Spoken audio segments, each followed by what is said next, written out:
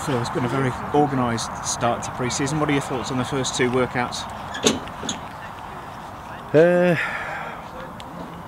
Well, you know, we've won them both 1-0, but I'm not really about results in pre-season, if truth be known. You know, I could have banged a big drum. You know, we've beaten Cardiff City, a Championship club, and former Premier League club, and you can bang them drums if you want to bang them drums. It's not for me, that. Pre-season's about a process. Pre-season's about just putting them building blocks in place. You know, we're nowhere near the team that'll probably start the first day of the season, because I'm having a look at trailers, I'm having a look at the young lads that have come through the academy, and some of them are showing great signs, they really are.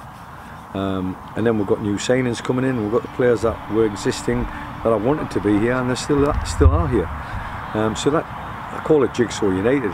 You know, we're not Kidderminster Harriers at the moment, we're JIGSAW United, but it will eventually become Kidderminster Harriers. But again, today, you know, the traits of possession, we're there for everybody to see. We've got players like Luke Summerfield who wants to get on the ball as often as he possibly can in midfield, and he's got players around him that want to play as well. That was in the second half. In the first half, we had, you know, Digger Davis doing exactly the same. And then you're looking for a bit of creativity from overlapping play or full-back play or the strikers, and there's a lot of good signs coming out. But I still think we're not struggling to score goals, but we are struggling to understand that the final third is about, really, it's about scoring goals, and we can retain possession and keep possession, but when that chance comes along, and there was numerous chances, you know, don't get me wrong, thank you very much to Droitwich. I think you know, you have to say it, they're in town basically, we're 10 mile away or 15 mile away, however many it is. We've used their facilities all last season. I really do appreciate the club. There was over 500 people here today, which again, I know it's very close, and Kitty fans can see us for the first time, they can see the new signings.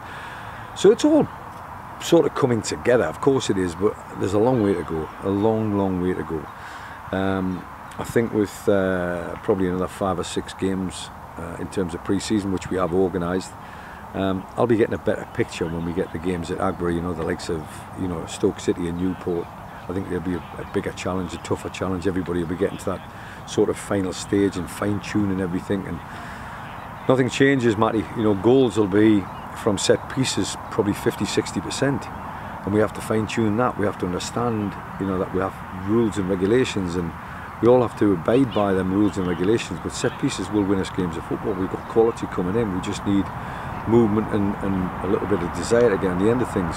We look organised, which I'm happy with, which is a direct result of the training ground routines that we're going through, and we're looking fairly fit. It's, you know, it has to be said. I think we're probably slightly ahead in terms of the fitness levels, but match fitness is different from running fitness. You know, we are called Harriers. Yeah, Harriers do run, but we need to be organised running. We need to run together as a team and only run when we need to run. And if the opposition are asking better questions maybe than what Droitwich did today, maybe like the Cardiff game where questions are being asked of you on a regular basis, then you're getting your level of fitness between the ears, you know, and these things are all part and parcel of this process I'm talking about. And is it structured in such a way, as you say, that the opposition will improve week to week, if you like, and you'll get asked different questions? 100%. We asked the Cardiff backroom staff how long they'd been back, and they'd been back a week before us, so I was expecting a real tough test, and it was. You know, they could handle the ball, there's no doubt about it, but I was really impressed with the way our lads handled the ball. You know, the surface was just outstanding, and I'd like to say to Kidderminster, you know, Droitwich, sorry, they have had a go here. You know, the surface was decent, and you're going to get this kind of surface. This is what I was saying to the lads before the game. You know, you're going to get this kind of surface at the clubs that we're going to be playing in the National League North. Agbury itself, I'm hoping is going to blossom into probably one of the better pitches in the division, but that means teams can come and play.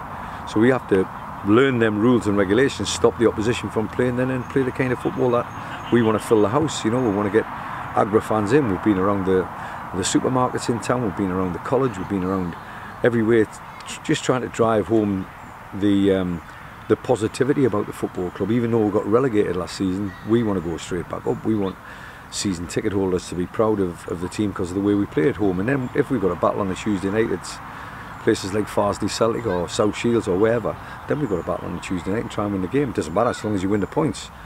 So all of them, as I say, are mental as opposed to physical, but they're all tactical as well. You know, they're all things that we have to take into consideration. That the outside world is a different world if you go to Farsley Celtic.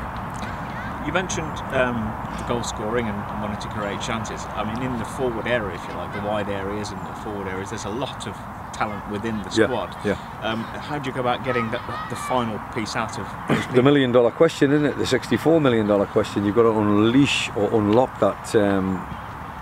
Not the talent. You've got to unleash the power that goes into the final third. Quality, the delivery. You know, you've got to have calm, cool minds. I've worked with some goal scorers in my time, and they're off the park. They're so calm.